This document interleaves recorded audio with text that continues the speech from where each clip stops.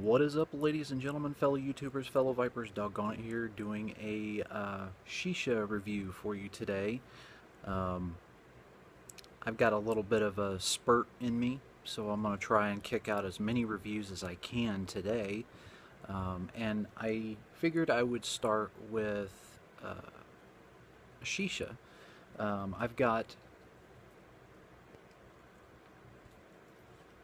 1, 2, 3, 4, 5, 6.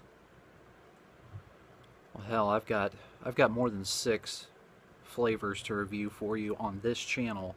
I've already reviewed some of them on my main channel, and also my first channel that I had before my main channel, the one that got shut down. So I'm going to be redoing everything on this channel, so that way you want to watch my reviews, you go to this channel, and they're all here. There's not going to be any political rant and raving bullshit or any of my vlogging on this channel. It's just going to be reviews. So, without further ado, I'm going to be reviewing for you Haze Tobacco Twice the Apple. Now, I have heard some people talk about Haze, and they said that it's a very good tobacco. It's made here in America. Virginia tobacco. Cool thing about these containers is you can stack them. Stacking Haze. You just remove one lid. As you can see, it's a male lid with a female bottom. You can just stack the cans on top of one another. I do like this container. Those of you who are new to my channel and new to me, I love packaging. Like, a product that comes with good packaging that I can reuse for something else has already got my interest. More than likely I'll buy the product just for the package, you know, that I can reuse. And I do like this type of container. However, it is a little bit hard to open. So when it's fully closed, you kind of have to dig your nail in there and, you know, kind of pry it open like a screwdriver. But of course you kind of have to be careful because you can bend your nail off or break your nail, which I've actually bent my nail and it hurt. So definitely be careful opening up the container. Anybody at Haze that watches this, maybe you can do something about that. Make it a little bit looser, or widen the container a little bit and maybe put like a rubber O-ring in there or something, you know, just so that way it's not that hard to open. Right off the bat, the tobacco, this is a 50-gram bag. It's got Haze logo on both sides. The color looks like a molasses type color. When I smell it through the bag,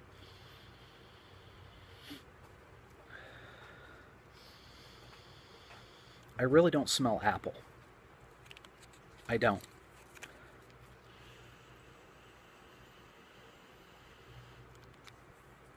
I do not smell apple at all. The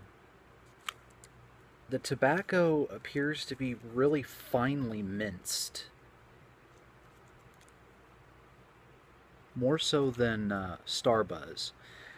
So I don't know, kind of raising an eyebrow about this one. Let me get the bag open and get my bowl started, show you what it looks like in the bowl, and I'll get my coals started, and we'll be right back. So see you in a minute. Alright, I'm back. I have got my bowl packed, and like I said about the Starbuzz tobacco, it's like it's more finely minced. However, there are a few longer pieces in here that I noticed. It's just it was the way Haze does their tobacco, you can't really tell, but here's what it looks like. Again, it's just like a molasses, really. There we go. And then it really does not smell like apple. I'm hoping that when I light it and get to smoking it, that I get the taste of apple. I'm hoping. I don't know. I'm not gonna let this one, deter me from Haze. I mean, because after all, we all know who are, the dudes of Haze tobacco. All right, I grew up with Cheech and Chong and Tommy Chong. I watched all of their movies. I actually have my favorite one on VHS, and that's the only way I'll own it is on VHS. Um, and that's Up in Smoke. But I'm gonna get this on my hookah. I'm gonna get my coals going and fire this baby up, and let's hope for the best. Alrighty, I'm back. I got my coal on. Um, I was already priming this up a little bit, and basically got the same taste as what I'm smelling. I can't describe it. It does not taste like apple at all. Doesn't smell like apple, doesn't taste like apple.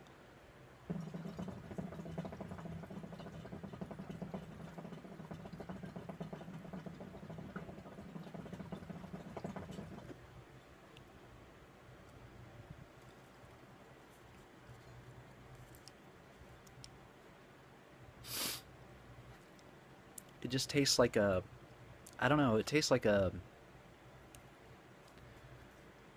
fragrance, like something that you would wear, like a cologne or something.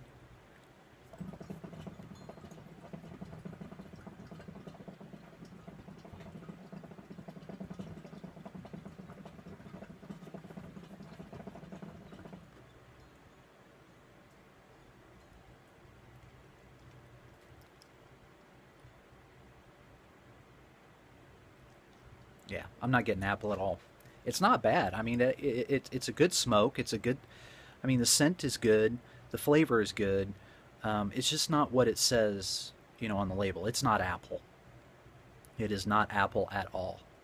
Um, but it is a good tobacco. It is something to kind of throw in the rotation, to get something different going.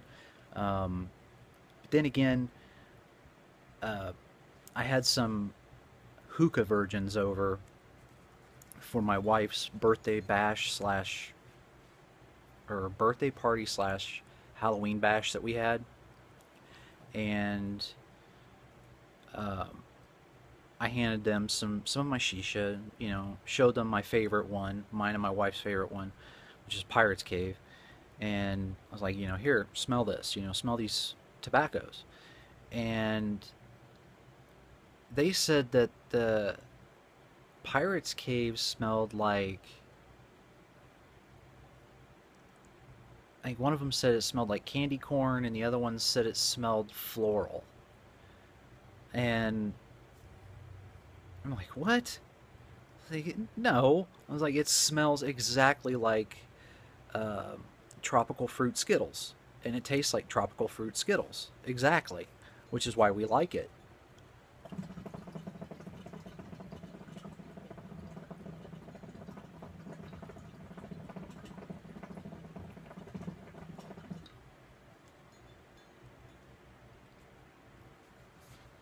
Yeah, this really isn't a bad tobacco. I mean, it's pretty good.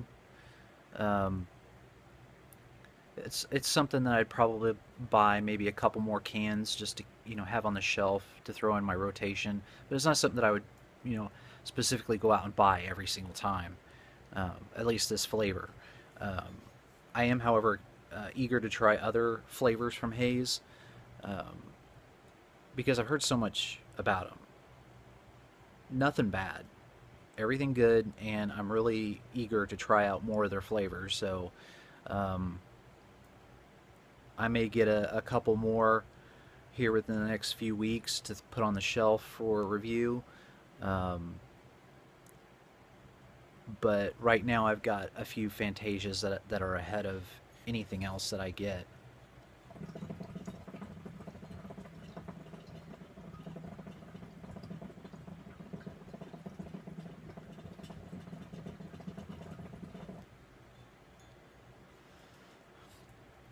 It's pretty good.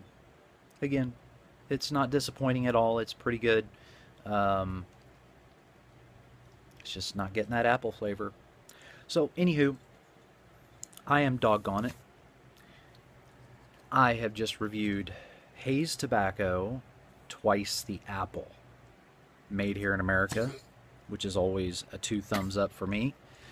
Um, you can find Haze Shisha pretty much at any tobacco shop, store, head shop. If they don't carry it, my advice is just to get on Haze website and do a retailer locator, or you can just order it online straight from them. You may pay a little bit more, I think, if you buy it online versus in the store. I'm not sure. It just depends on what state you're in. I know in some places where, on some products that I want, I pay more because I get it online versus, buying it here locally, which is weird. Should be the other way around. Should be cheaper online versus in the store. No, I don't make the rules. So, as always, be sure to hit that like button, share, and subscribe. It is fun for the whole family, including Grandma, too. I'll speak with you all soon.